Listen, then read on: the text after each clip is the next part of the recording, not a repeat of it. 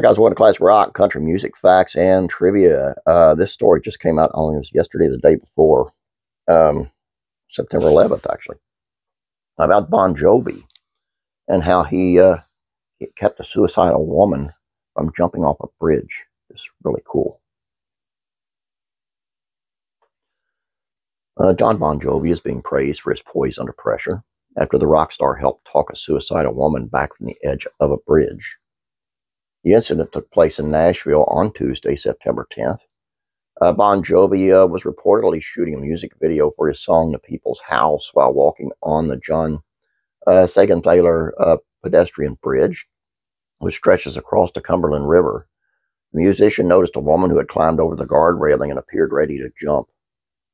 Video of the incident, which you can find on YouTube, shows Bon Jovi approaching the unidentified woman, talking with her, and even sharing a hug. The singer and one of his assistants then help her back to safety, where he continues to calm the woman. The local police and fire officials arrived on the scene soon after. A shout out to Jon Bon Jovi and his team for helping a woman on the Sagan-Taylor Ped Bridge Tuesday night, noted a tweet from Metro Nashville Police Department. Bon Jovi helped persuade her to come off the ledge. Persuaded her to come off the ledge off the bridge over the Cumberland River.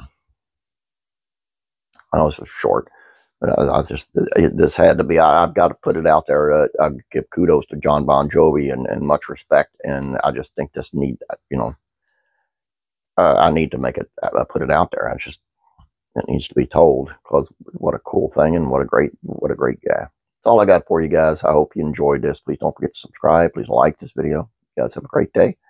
God bless you, and I'm praying for you.